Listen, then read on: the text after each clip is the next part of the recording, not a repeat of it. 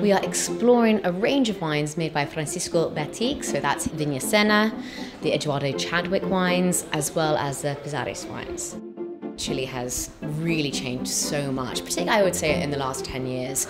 It's not just catering so much, looking for scores or points or just focusing on certain varietals, but they're getting very serious about their terroir, about sustainability, about really working with climate change, really trying to understand what grapes work best where. I mean, they've always been well-balanced, well-made. Obviously, Francisco is a very well-skilled, well-travelled, experienced winemaker. But you can absolutely tell, even just from the 2011 Seña versus the 2016 Seña, and how he's picking earlier, he's using less new oak. It's much more light on its feet, it's very expressive. It doesn't have that kind of blackcurrant, fruit pastel-y, confected element. I really do see Francisco and Edoardo Chadwick being on top of the pulse. I mean, Chile is changing.